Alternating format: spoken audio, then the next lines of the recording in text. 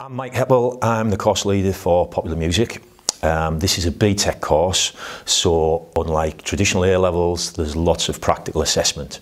If you do the Popular Music course, generally you tend to be a guitar player, a drummer, bass player, piano player or a singer.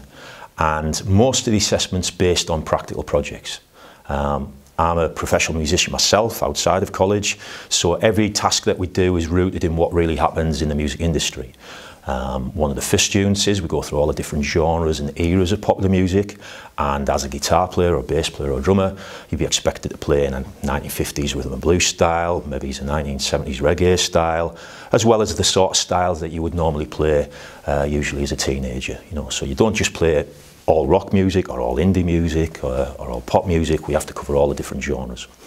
So that tends to be the first term, really, getting comfortable with playing in styles that you're not really used to. The other thing about the course that makes it a bit special is it's very ensemble based. You're working with a little team of musicians all the time. You get to know everyone in the class, I think, quite well because of that. And you rely on each other to get kind of good work recorded. So you've got to make sure your parts are good so that everyone in the band can kind of shine. All that work gets recorded on camera and it gets published on YouTube.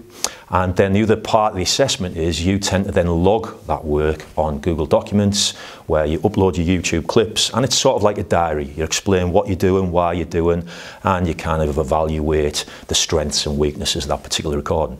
In a way, it wouldn't matter too much if you do a recording, there's some errors in it, because you can get credit for noticing the things that you do wrong and then knowing what to do to fix it, basically.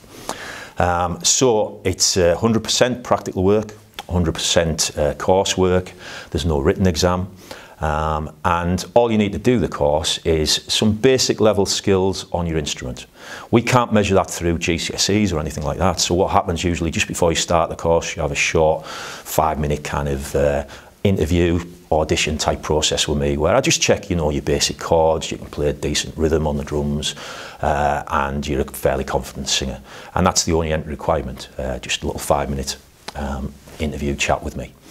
The course is a BTEC, but it's a level 3, so it's the same sort of standard as A-level, and it's the same size as an A-level course, so you can do this alongside 2 other courses at QE. And it counts just the same as A-levels. My students go off, some students go off and do music-based courses at places like Leeds College of Music, LIPA, the BIM academies, but equally about half the students go off and do slightly more conventional courses at university, psychology, media, art, physics even, so you can use it as a stepping stone like any A-level to a future career or a university course. And equally, I like to think that if you've done 2 years of this course, you're at a sort of stand where you could be a professional musician. You maybe not going to be famous, but you could be working on weekends, you could be gigging, you could be doing studio sessions, you could be making your own recordings and releasing them on Spotify. And generally students who do the course and are successful are at that standard where they could do that at the age of 18. And some of our ex-students have gone on and are working professionally in the industry now. So I think the course is a good preparation for that.